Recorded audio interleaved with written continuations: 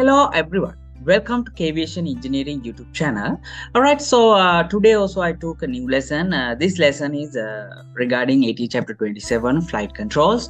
So this is the lesson number 2. So in this lesson I'm going to talk about fly-by-wire philosophy, general introduction. Okay, alright, so if you are new to this YouTube channel, I'm Kwiation Engineering. I'm a professional aircraft maintenance technician, and please subscribe this YouTube channel and please share these videos with your friends, relatives, and anyone who likes to learn about aircraft maintenance engineering. So so no need to talk a lot. So let's go to the lesson.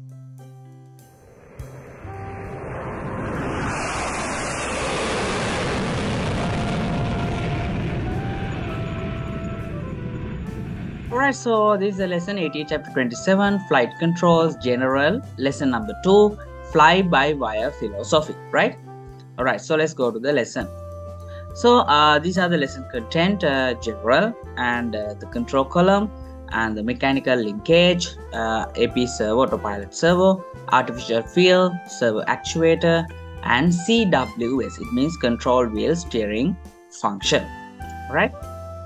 Okay, let's go to the first one, the general. Okay, you can see this is the normal control column and this is the side stick, right? So all flight control surfaces, all flight control surfaces are now electrically controlled and hydraulically operated. Okay, before it is manually controlled, okay, and now it is electrically controlled and hydraulically operated. In addition, the stabilizer and the rudder have a hydro-mechanical backup in case of electrical failure. Okay, just remember.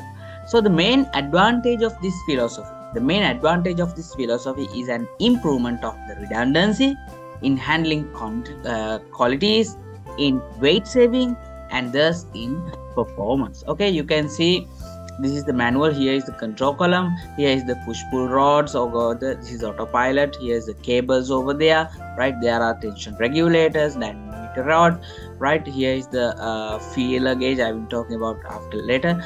So this is the spring rods, okay, this FD10 bell crank, okay, here is the surface servo control valve, okay. So this is the electrically controlled way. So these are side sticks. The electrical signal, the command will go to the computer, right? The autopilot computer's command will go to the computer, and then the computer send orders to the servo control actuator. So because of this kind of things, the mainly the weight will be saved because so many components will be removed. Yeah, all right, okay. So now let's go to the control column. Okay, here is the control column, right? Here the control column has been replaced by the side stick. Before it is not the side sticks, now is the side stick, right? So here is the side stick.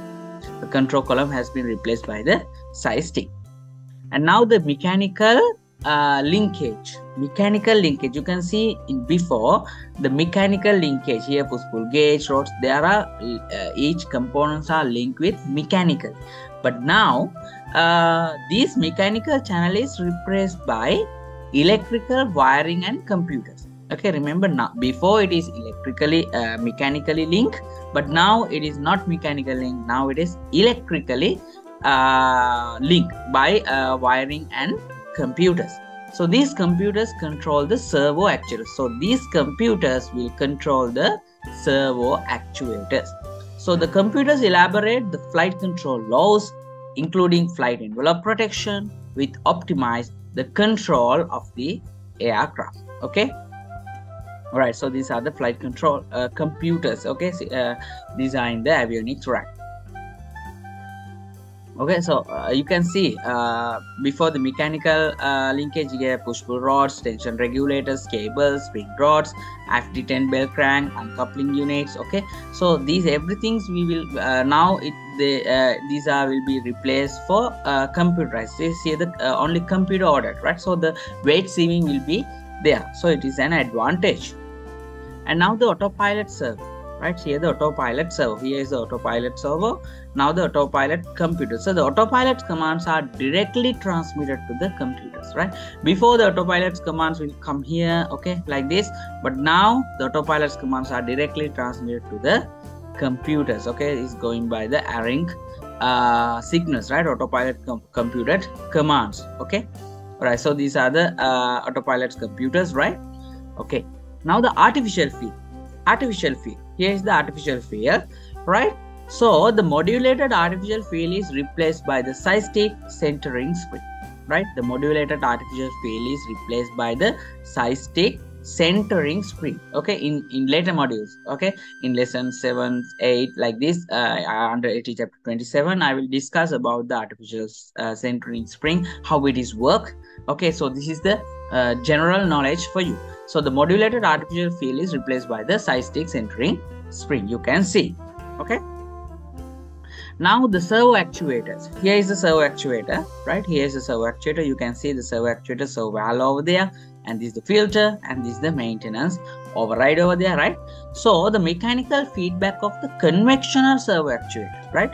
The mechanical feedback of the conventional servo actuator.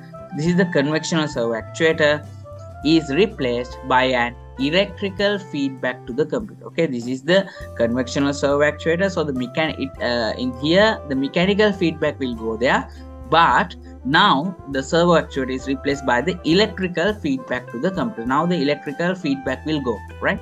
Electrical aircraft response, electrical feedback will go. It is changed. All right.